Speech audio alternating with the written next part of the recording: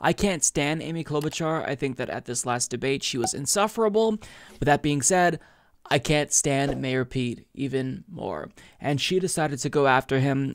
And this, as Kyle Kulinski put it, was the battle of the lightweights. So, enjoy. I look at this a different way. When we were in the last debate, Mayor, you basically mocked the 100 years of experience on the stage. And what do I see on this stage? I see Elizabeth's work starting the Consumer Financial Protection Bureau and helping 29 million people. I see the Vice President's work in getting $2 billion for his cancer moonshot. I see Senator Sanders' work working to get the veterans bill passed across the aisle. And I see what I've done, which is to negotiate 3 farm bills and be someone that actually had major provisions put in those bills. So while you can dismiss committee hearings, I think this experience works. And I have not denigrated your experience as a local official. I have been one. You know, I just think you should respect our experience when you look at how you evaluate someone who can get things done. Thank you, Senator. Mr. Mayor, I'll give you a chance to respond. You actually did denigrate my experience, Senator, and it was before the break, and I was going to let it go because we got bigger fish to fry here. But you implied that I don't think we have bigger fish to fry than picking a president of the United States. You're right. And before the break, you seemed to imply that my relationship to the First Amendment was a talking point, as if anyone up here has any more or less commitment to the Constitution than anybody else up here. Let me tell you about my relationship to the First Amendment. It is part of the Constitution that I raised my right hand and swore to defend with my life. That is my experience, and it may not be the same as yours, but it counts, Senator.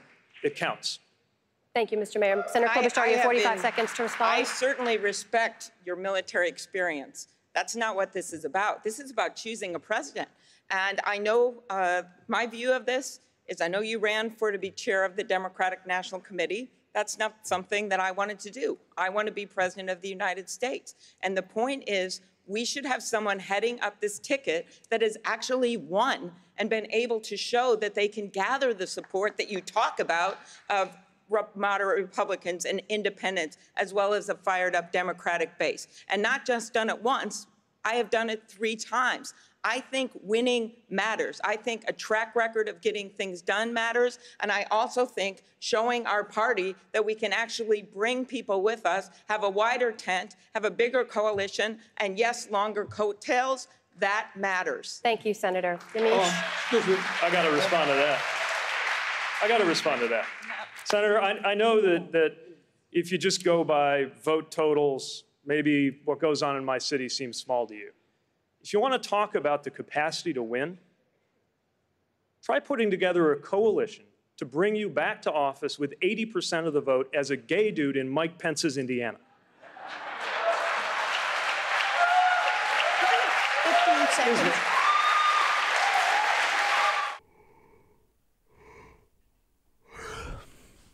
Yeah. That's my overall takeaway from that.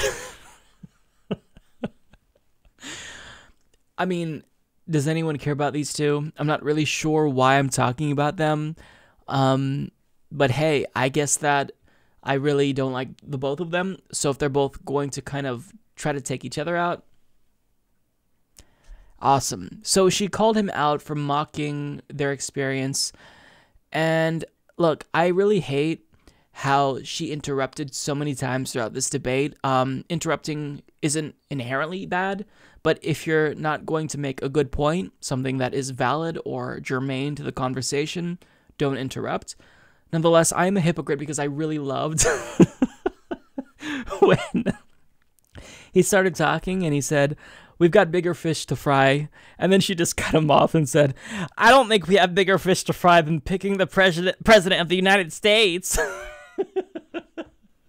She is bringing that Karen and let me speak to your manager energy. And if it's directed at Mayor Pete, I am absolutely living for it, because in a battle between Amy Klobuchar and Mayor Pete, this is a race to the bottom. And I'm rooting for Amy Klobuchar all the way. Now, he responded by basically feigning outrage. His reaction to her overall? How dare you? I have military experience. Okay? So, what does that have to do with the fact that you haven't won any type of statewide election before? You're the mayor of a city with 100,000 people, and you won by getting 8,000 votes. Now, she tried to make that point after he just feigned outrage and tried to, pander to people who are, rah, rah, the troops are never wrong.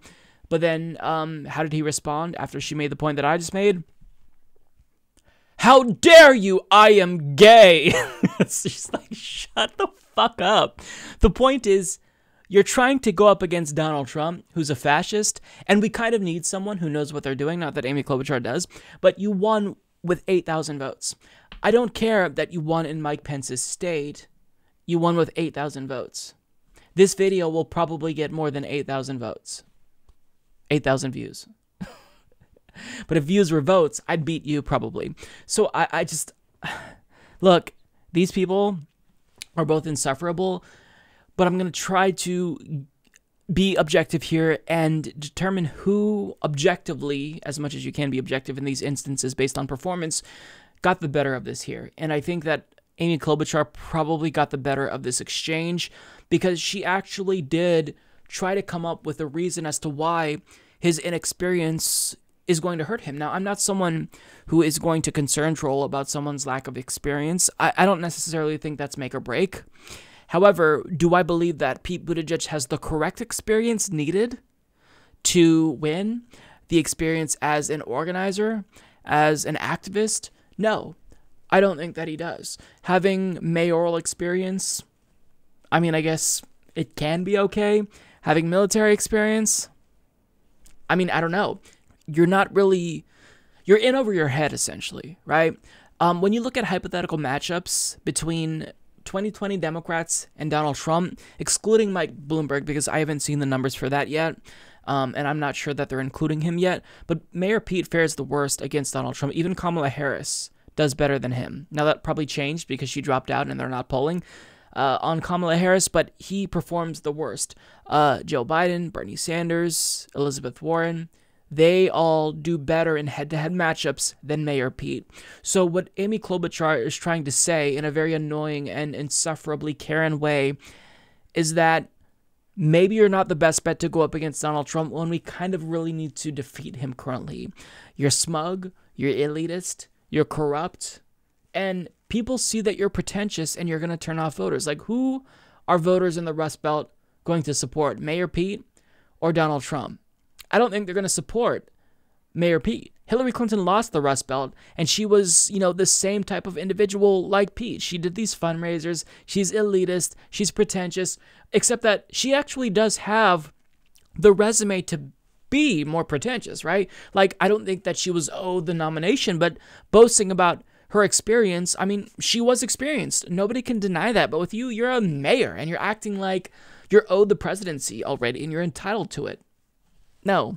So I think that Amy Klobuchar got the better of this exchange here, but it could just very well be that I think that because I'm unable to escape my own anti-Pete bias because I can't stand him. I absolutely can't stand him, and I don't like Amy Klobuchar at all, but when it comes between, Amy Klobuchar and Mayor Pete, I'm going with Amy Klobuchar because she just is less annoying to me than he is at this point. Both of their policies are dog shit, but, if their policies are comparable, then it's going to be about who I can stand to look at longer, and it's Amy Klobuchar. Even though she ate salad with a comb, she's no Mayor Pete. He's way worse.